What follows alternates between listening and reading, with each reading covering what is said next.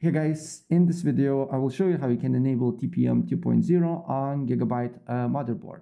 Quite easy and straightforward. Let me show you how. First of all, go on search, go to settings, then here you need to go to Windows Update, then go to advanced options, then go to recovery, and then go to advanced startup and restart your PC here. Then on this window you need to press on troubleshoot, then go to advanced options, and then you need to go to your firmware settings, and then press restart now again.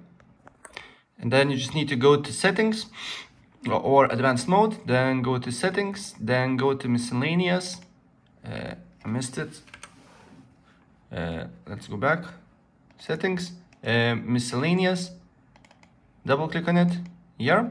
Then go to trusted computing, this one.